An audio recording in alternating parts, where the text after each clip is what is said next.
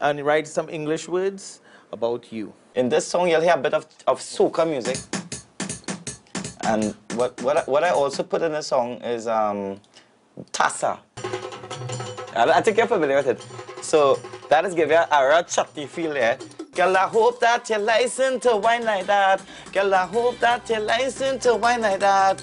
In music and film, business and government, indeed in every aspect of life, Trinidadian Indians aren't just contributing, but surpassing, flying high the Trinidadian flag, doing proud their adopted homeland, while still making space for the land of their ancestors.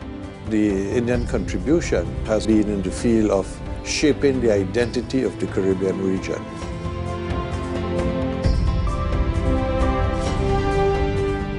Caribbean culture is actually in awe of the Indian culture now. I think the Caribbean culture has adopted it and embraced it completely.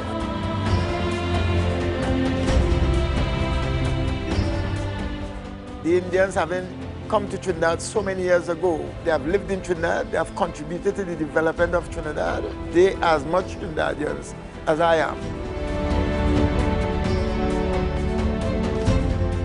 You could be an Indian, you could be an African, you could be a Chinese, and you can still coalesce around a common vision for your country.